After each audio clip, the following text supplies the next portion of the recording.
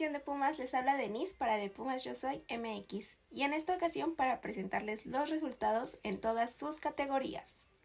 Comencemos con la sub-19 femenil, quienes en su jornada 3 se enfrentaron a las celestes y con un gol de Michelle Román logran terminar el marcador 1-0. Por su parte, las universitarias siguen invictas en este torneo. En la jornada 4 jugaron frente al Atlético de San Luis y lograron vencer el marcador terminando 2-1. Ahora, pasando al primer equipo, nuestros auriazules siguen en el torneo de la Leagues Cup, donde se enfrentaron a los Rayados del Monterrey. Y en una ronda de penales y una gran actuación de nuestro arquero Julio González, logran avanzar a 16avos y próximamente se enfrentarán contra Vancouver. Pero tú, ¿cómo viste a nuestros auriazules? Déjanoslo saber en los comentarios y no te olvides de seguirnos en todas nuestras redes sociales como de Pumas Yo Soy MX y a mí me encuentras como Denise Hernández. Nos vemos hasta la próxima.